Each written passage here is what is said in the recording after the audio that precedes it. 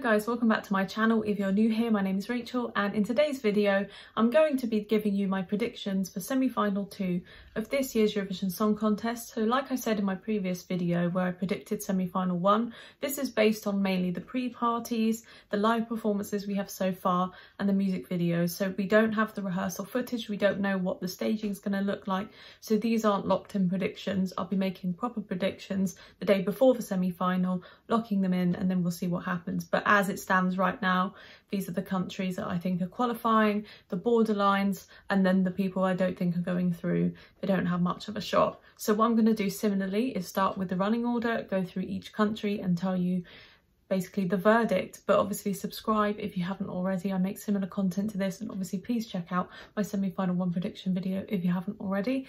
And yeah, I'm excited to hear in the comments exactly who you think is going through to semi-final 2 as well. I'd be interested, and I think this one's a bit more open. There's a few kind of like red herrings in here, I think. So it'll be quite difficult, I think personally, to get 10 out of 10 in this one. To get 6 I think would be good. But there are about 6 countries which I think are sure qualifiers, and then 4 which I'm a bit wavery on, but we'll see. I reckon they're interchangeable, so everyone in the comments is going to have those 4 that I think are a bit maybe in or out, so we'll see. So the country that is opening semi-final 2, it's a kind of odd choice I think from the producers, but we'll see what happens, is Denmark. Riley with Breaking My Heart. So for this song I picked up kind of after a few listens, and a couple of people mentioned in the comments that this doesn't have an intro, so it's opening the whole show and it's just going to be bang into the song. A bit startling, but I don't know. This one for me is a question mark. I think it's modern and it's fresh and it's catchy in areas, but is it a live song?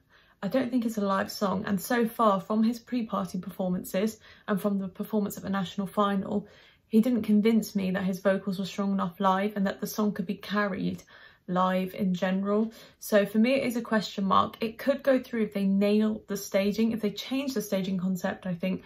Get rid of those kind of love hearts and the cheesy backing dancers. Do something a little bit more slick and polished. Do something that Sweden might do, for instance. I think that kind of slick staging would benefit the song so much. But as it stands right now, I don't think this is qualifying, but I could change my mind. So second in the running order slot is Armenia, Brunette with Future Lover. So this one I think is an interesting place to put Armenia, but in my opinion, given that it's a televote only semi-final and Brunette always brings really interesting vocals at the pre-parties, this will qualify no matter what slot it was put in. So I think this will go through and it will break that kind of curse of the second running order spot. I am convinced that this is going through as of today. The only way I think it might get lost is if the staging collapses, because the music video is very powerful, it's strong imagery. If they can't kind of recreate any of those elements on stage, or at least bring something else, a different idea that is just as impactful, this might get lost, and because it's quite early on. But I am confident they're going to bring something good, because last year with Rosalind they brought really interesting staging. I think one of the best stagings of the year. So I am quite confident that this one is going to qualify. And then third in the running order, this is my first dead in the water of the whole semi-final, Romania, Theodore Andre with Dejete, DGT off and on. Yeah, I don't think this one's going through. From what I saw at the national final performances that he did the one with the disaster staging and then one just on his own. Vocals have been strong, staging has not been strong. They need to really change it up when it comes to the staging, and they need to really get across the main selling point of this song, which is Theodore and his really good vocals. Everything else about this song I personally think can get in the bin, but I'm not sure if the general public will agree with me. This one I have got it as an NQ, but I don't think it's coming last, and I think because of the tempo of the song, because of the diaspora as well, I think this does have a shot of qualifying, and it will be a shock qualifier to me anyway. But right now, I'm going to leave it as an NQ, but we'll see what happens after the rehearsals. And then fourth in the running order is Estonia, Alika with Bridges, our first proper ballad of the year, I think. So this one for me is definitely qualifying. I think she's a dark horse. And I've said in previous videos as well that sometimes I think ballads, people kind of write off a ballad when it comes to public vote, because they just think public kind of snore through ballads at Eurovision, but that has not been the case in previous contests. And I do believe that she has kind of star power and a really good voice, that it will go through on a public vote only semi-final. I just think it has something about it. If she brings that piano thing on stage as well with the pianola, the self-playing piano, I think that is quite gimmicky, but also people might remember her performance for that anyway, so it is a good selling point for their song. So yeah, I'm convinced this is going through, and I think there will be significantly less ballads in the final this year. So if she does go through, she will stand out so much this year. So 5th in the running order is Belgium, and it's Gustav with Because of You. So a lot of people I have seen have put this as an NQ or a borderline. For me, I'm actually really confident that it's qualifying. I think there's something very classic about this, very up-tempo and very catchy. And I do think there will be a community of people who really vote hard for this song. I think it will stand out. That 90s vibe is very on trend right now. I think he's kind of tapping into that demographic, maybe people who had lived through like the nightclub scenes in the 90s who are going to relive that through the song, potentially could vote for this, but also because it's quite on trend as well in the current sound in the pop sphere, I guess, there will be like a younger generation who will vote for this, but also it's got that kind of LGBTQ plus appeal as well, which maybe not all of the songs in the semi-final have, so maybe there will be a vote for that as well, which I think is great. So I am convinced that this is going through, and I won't be shocked if it does. I think a lot of others will be, but for me, I do think this will qualify quite safely. 6th in the running order is Cyprus. So Andrew Lambrou with Break a Broken Heart. So I do think he's going to struggle a little bit because it is televote only. His voice is like the key selling point of the song. And if he had a jury here, he'd be sailing through. But what I'm kind of sold on here is the sort of imagery I think they might bring on stage. So far in the music video, it was quite powerful imagery. I think also if he really nails the vocals, if he shows off the high notes and the powerful falsetto, people will vote for this. So I have got it down right now as a qualifier, but we'll see. Again, it's a ballad, so he has to really sell it. But I do think it has substance to it, and I do think Cyprus will benefit also from Greece being in the semi-final, so they probably will get 12 points in that respect from the televote. So that is a done deal already, but it's just whether he's enough to convince other people to vote. We'll see. But right now, I think he's qualifying. And then 7th in the running order is Iceland, Dilja with Power. So I've got this one down here as a question mark. It's borderline for me. It might get lost within the sea of other electronic up-tempo songs in this semi-final. It probably will be overshadowed by Austria.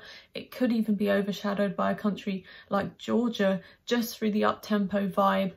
Even the rock songs in here like Slovenia and Australia, I just think even though her vocals are really good, like one of the best vocalists of the year, without having the juries in the semi-final, who's going to reward this song? And it's whether people really like that drum and bass vibe. I personally love it, but it's whether other people will love it. And for me right now, I don't see this going through, so it is a question mark. But if it does go through, I'll be really happy.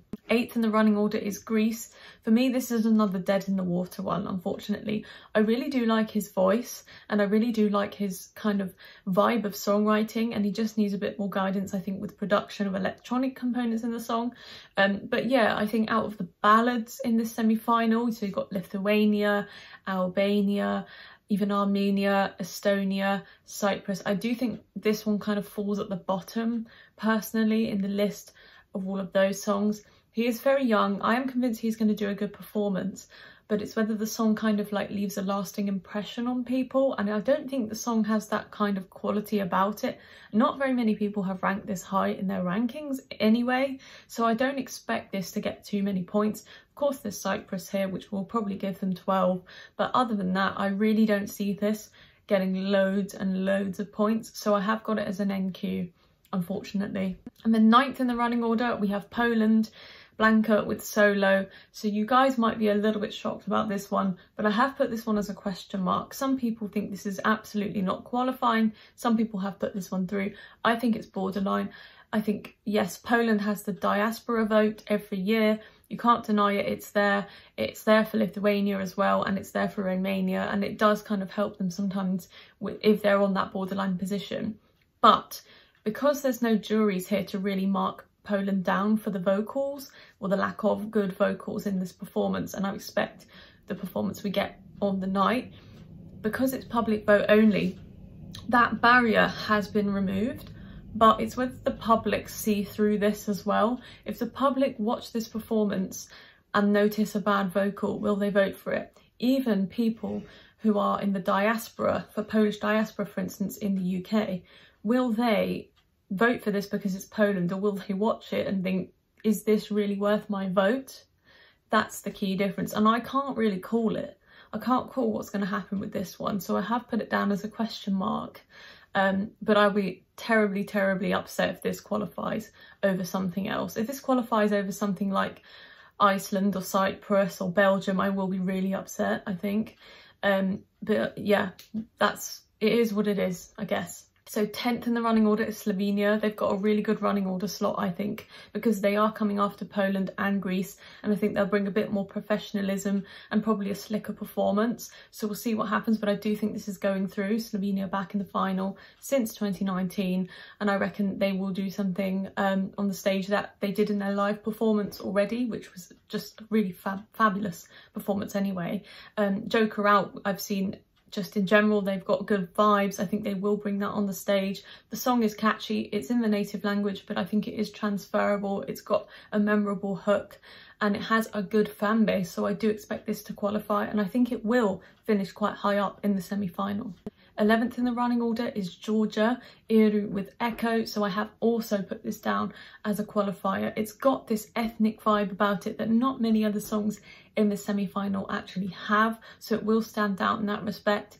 If you were voting for lyrics alone, potentially this could not do as well as we expect, but I think people won't be listening to the lyrics, they'll be listening and watching the vocal performance and whatever kind of interesting staging they bring, and I do expect the staging to be quite standout because Georgia in the past have done things like that, so I am expecting this to qualify. But yeah, it will be so great to see Georgia back in the final. It's been so long but they really deserve it this time, I think. And then in 12th place in the running order, San Marino, Pete Jacks with Like an Animal. I think this will not qualify, unfortunately. It's competing directly with Slovenia and Australia in terms of the rock songs, and it does kind of fall a bit flat in comparison to those two. It is a good song, I like it, and I think the guys are very charming. The lead singer has a good voice, but when you're thinking about San Marino in general with the televote, it hasn't in the past been that great, and I don't think they're really pushing hard enough this year for extra votes to put them into at least 10th place, so I don't see this qualifying. I'll be shocked if it goes through. 13th in the running order, I think the contender to possibly win the semi-final, Austria, so Taya and Selena with Who the Hell is Edgar. This is definitely going through. It could win the televote, or at least top 2 in the televote for the semi-final. It's kitsch, it's interesting, it's got a good message, it's got a catchy hook, it's got a transferable hook, so no matter what language you speak, you can sing this, especially the po po po bit. Yeah, this is just written in such a good way, so I do expect this to do well, and we'll see what happens in the final for this one, I think. And then 14th place, Albania. So Albania for me is also a qualifier. Duye by Albina and Familia Kelmendi. This one a lot of people have put as an NQ. I don't think the bookies have this in either, but I just think, you know, Albania in the past have brought things like this to the table and qualified. I'm thinking back to 2021, 2019, and 2018. I do expect this to go through. I think they've got this family element on stage. People will warm to it. Albina already has just fantastic vocals, which I think people will be mesmerised by. So yeah, I do expect this to go through. It hasn't got much competition in terms of other ethnic songs.